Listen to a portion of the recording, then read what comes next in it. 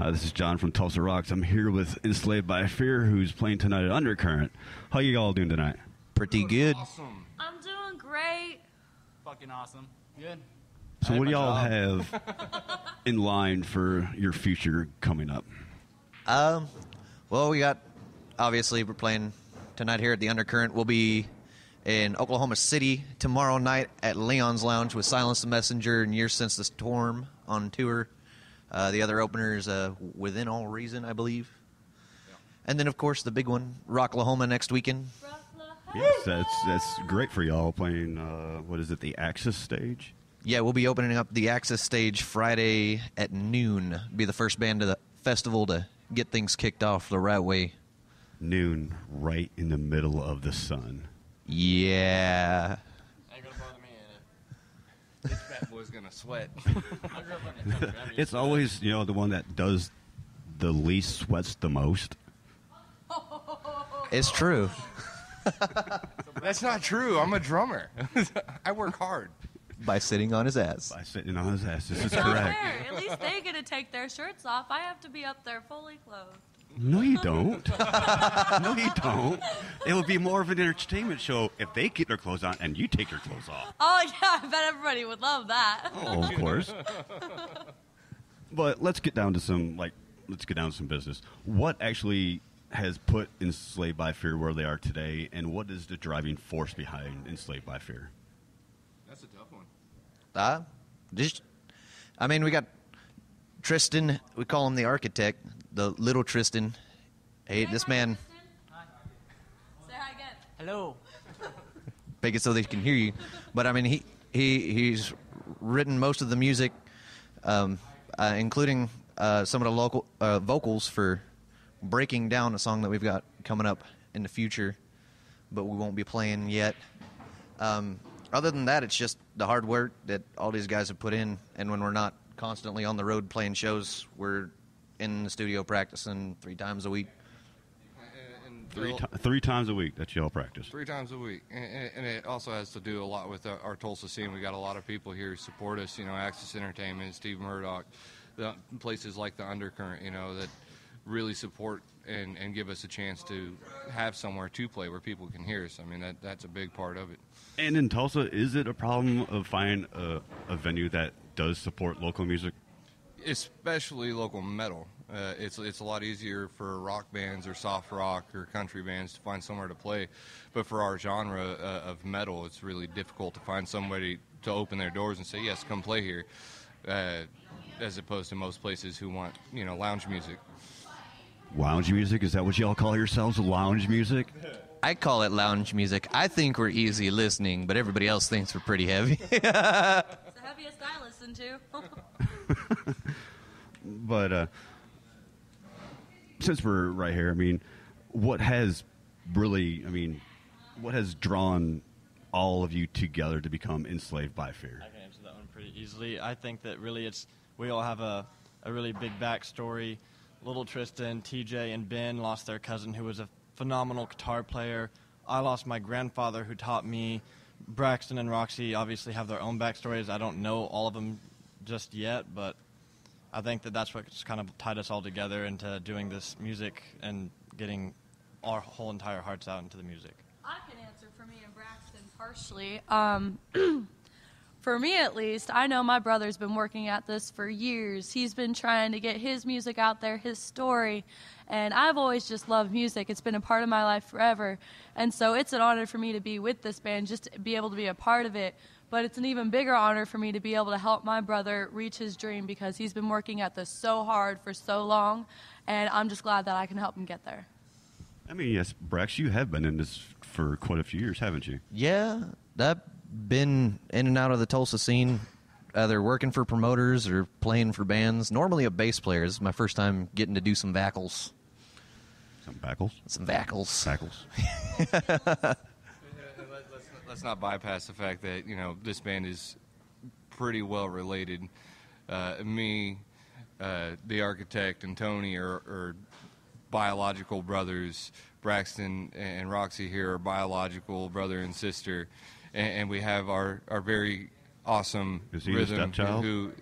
He kind of got adopted into the family. He was actually one of the founding members even before I joined. Him and the other Tristan and Tony, they started this band years ago, and it wasn't until about a year and a month ago that I stepped in and we brought in Braxton and actually started getting stuff off the ground. Now, is that how long Enslaved by Fear has been together? A year or so? Yeah, it's been about a year and a half that we've been knuckled down, working to get towards a common goal. The band as it is now. Band as is now. Yeah. Beforehand, really what we were doing is we were just family events, just playing at the band shell. We even played at the go-kart track in Bartlesville, and that was awesome. And I didn't get an invite for go-karts? No. Man, I thought I was friends with y'all, and y'all didn't invite me for go-karts. I was back in Oregon at the time, man. I'm always down for go-karts. But let's go around and, I mean, everybody's heard names, but let's actually go around and give a little insight to each and every one of you of what, Why are you starting with me?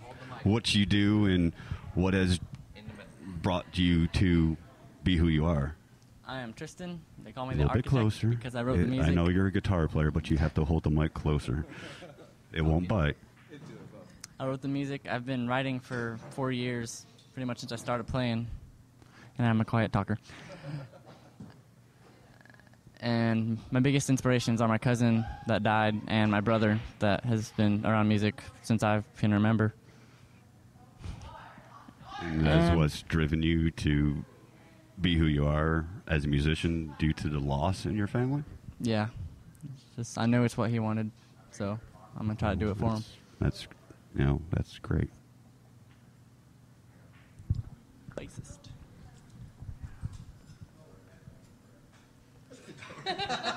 It's time to wake up. I'm Tony, otherwise known as Crash, because I'm a clumsy fucker. You do not let him towards run the stage, do you? He normally pretends like his falling off is jumping. Good cover up. Yeah, I'm the bassist. I've been playing for roughly 4 or 5 years. Me and my younger brother Tristan and our adopted brother Tristan, otherwise known as Right Nut, or Big, more commonly. We formed the band with our other friend JT, and we started out, we were just a bunch of kids, didn't really have any experience with our instruments, but the founding members remaining in the band, both the Tristans and I, and we slowly became what we are today. That's great. I'm Roxy. I play the keyboard and I do backup vocals for the band. I've been in music my entire life. My family's music oriented. They got me started on piano when I was 8 years old. But I only took about a couple weeks of lessons, to be completely honest. Didn't have the money for it, so I just taught myself. So my inspiration for music, believe it or not, I've already said this, is my brother. When I was in school, I tried out for the choir. Why? Because my brother was in the choir, so I wanted to be like my brother. And so basically it was him that got me started, and then I just found a love for music myself. And we have completely different styles, but that does not change the fact that he was my inspiration. Yes, he wears underwear, you wear a bra. Completely two different styles. But yeah, it's, my music did start because of him, and well, now I guess we get to share our music together. Yay! I'm Thrash. I'm the drummer. I've been playing the drums for longer than I care to admit, somewhere around 15 years. Inspiration came a long time ago when I got my first drum set. Me and my cousin Sonny, we started up a Pantera cover band and called ourselves Corrosive. And it was a lot of fun until Sonny passed away, like my brother was saying. And music ceased for a while until, the last year and a half when this really started kicking off. And my youngest brother, the architect, he's really phenomenal. My middle brother, Tony, and our adopted brother, Big Tristan, they really had something special. And it wasn't until they actually said, okay, it's time, I want you to be a part of this, that I was able to be a part of it. And it means a lot. It's a lot of hard work, and these boys have put in a lot of effort for it. And there is my inspiration for today. Yeah, I mean, over the course of time that I've known y'all, I mean, y'all have come a long way from the beginning till up to today. I mean, I do know that. I'm Tristan Prentice. For some reason, they want to call me Whiplash. I hate it. I think it's corny, personally. My inspiration was my grandfather. I was born out in Bartlesville, and I grew up out in Dewey. Tractors, horses, whatever. That's why I'm used to the heat and all that. Shut up. Really, the other part I play in this band is I don't know what they'd do if they didn't have somebody to fix stuff. So you're the fixer-upper. I'm the fixer-upper and the computer programmer. So you break shit just to fix it. He's our wires guy. I can do anything electronically. Every time I play at a venue, especially this one, I can't help but wish I had the money to buy some of this stuff. That's my inspiration. A little bit of future advice for any other local bands is if you get in a big fight, trust me, we've had some bad ones in this band as well. Almost lost my drummer, Ben, which damn near broke my heart. I love my brothers. So become brothers whenever you form a band and get used to fighting a lot. Oh, this is true. I mean, that's being in a band, it is family. I mean, you are going to have throwdowns and, knockarounds that you all just have to work through and move on because it's the only way you're going to be able to do it. Especially when you cram 6 assholes into one vehicle. It gets kind of stinky. Yeah. I mean, you got light metal all the way around, and then I like the brutal heavy shit, and they're like, Braxton, turn that shit off. Oh, no, you got light metal, and then you got new yeah. age, and then you got She listens to dubstep. But anyway, my name's Braxy Goth. I'm the lead singer, frontman, and head asshole. Second that. Ooh, there's been emotion for a second. I don't know. I get shit when I was a little kid, like 1 and 2 years old. I remember my dad was in a band, Thrasher. He actually met my mom when his band Thrasher opened up for Exodus, and thusly I was conceived a few years later through. Nice name, throw out. But no, I remember as a kid going to his practices and watching him play bass, so I picked up bass and did some choir, but when it came to bands, played bass because bass players were hard to find. And then when I moved back out here, I was just like, sick of frontmen not doing their jobs. So it's always that, LSD. I mean, that lead singer disorder. Yeah. He's got a lot of it. Let me tell you. You think he's a nice guy. You should see him in front of the mirror. Ooh, narcissism. Not really. Now that we all know a little bit about you, coming from where y'all been and what y'all done in previous other bands and stuff like that, to be able to be one of Tulsa's fans' favorites at Rocklahoma, what's that do for the band? It gives us goosebumps to go from, in the short period of time we have, at least what I feel is a short period, to go from nobody knowing who we are to being one of Tulsa's fan favorites. It gives you goosebumps. That's a feeling that we can't describe. We can't say thank you enough to the people that support us and the fans that we've gotten.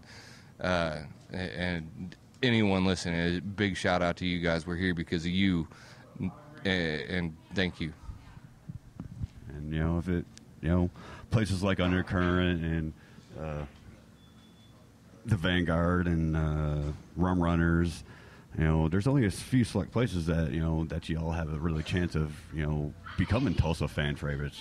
I mean, Yeah. I mean, especially because y'all are, from Bartlesville, which is Yep. nowhere. Yeah, we're technically not from Tulsa, but there's no scene where we're at, so we claim to hail from Tulsa, but it's still a road trip to come down here.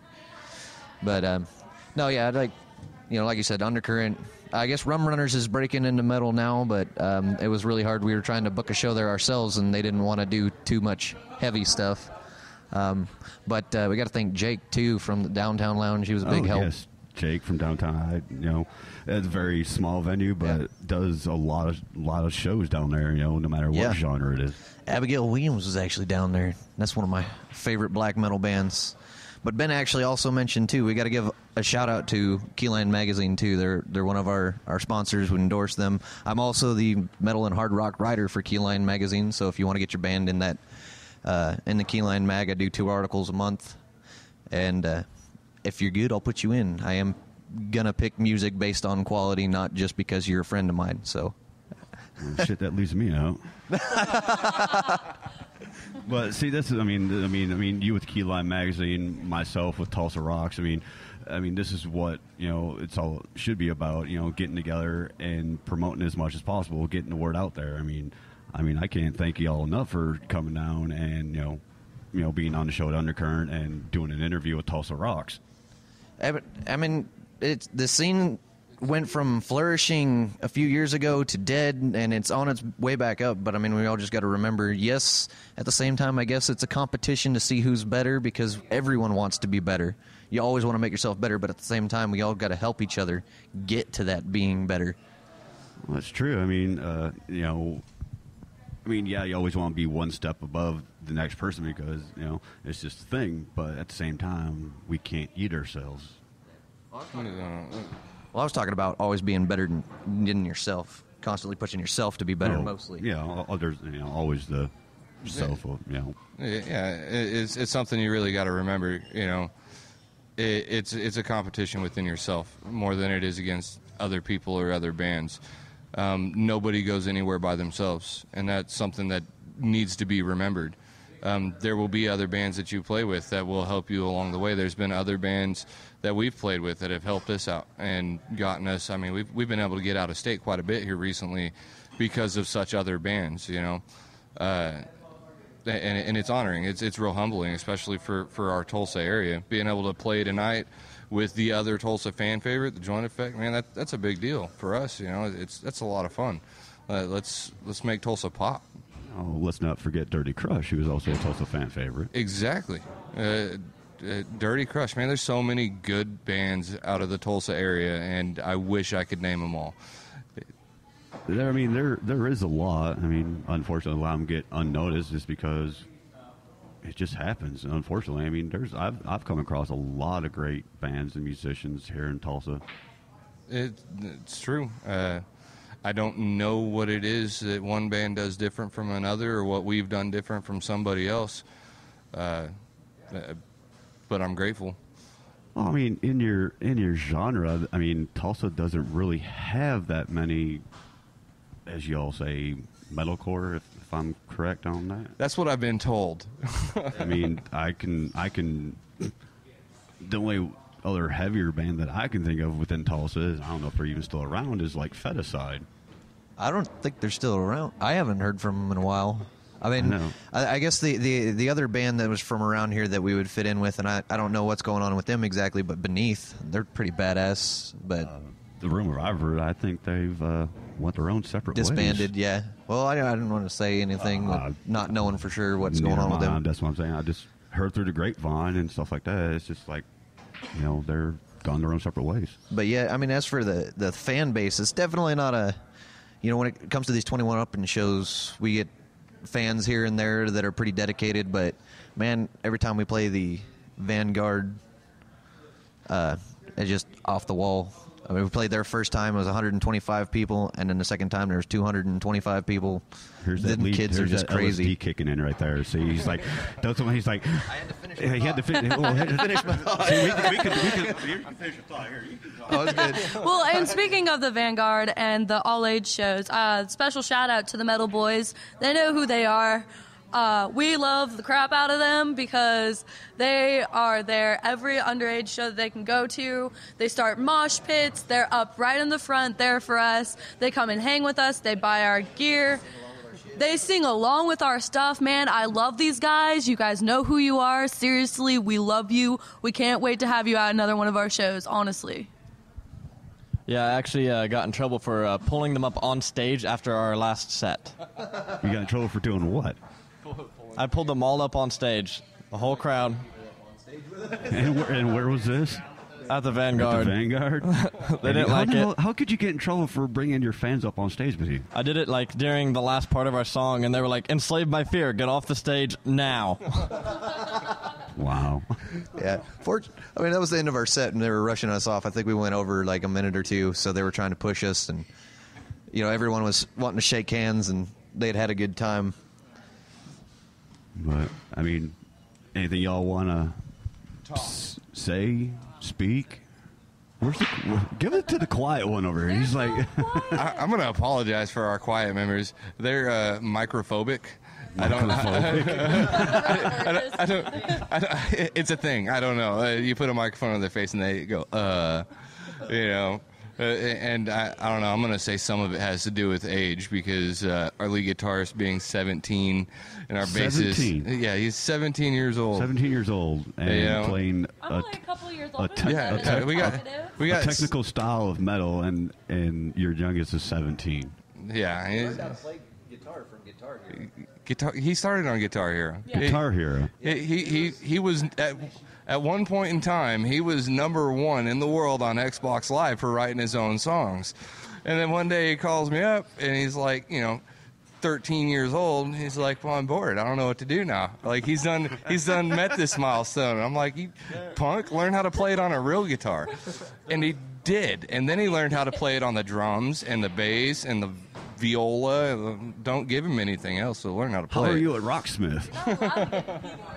There was I've never tried Rocksmith. Never tried rock.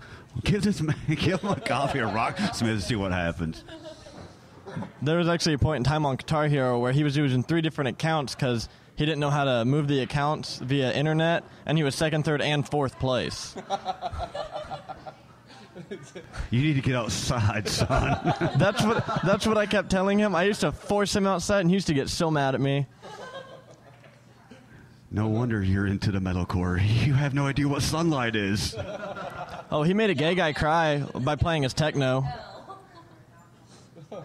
And I thought I was white.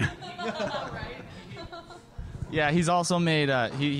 Started doing some techno type stuff on Guitar Hero, and he recorded it, and then we were at Spencer's in Tulsa, and he was on. You got something to say here? I use Fruity Loops to make techno music. Yeah, okay. So he got it on Fruity Loops, and then we went to Spencer's in Tulsa, and they had this. There was this Speaker with water in it. I don't know. I think it was a cashier, but this guy that was supposedly like all into like the techno scene and everything. He had this tattoo on his calf that was like plur, peace, love, unity, and respect, or something like that. And he started crying because he loved his techno so much. Oh my god. That's adorable. Well, you just never know these days, though. But I do want to thank you all for hanging out with me on this quick interview. Enslaved by Fear, thank you so very much for doing this interview with Tulsa Rocks. Thank you, Tulsa Rocks. You guys are awesome, and Tulsa is awesome. And Tulsa Rocks. Hey, yeah, keep it metal, guys. This is John from Tulsa Rocks with Enslaved by Fear. We thank you for listening in. We'll see you next time. Thank you. Deuces. Bye.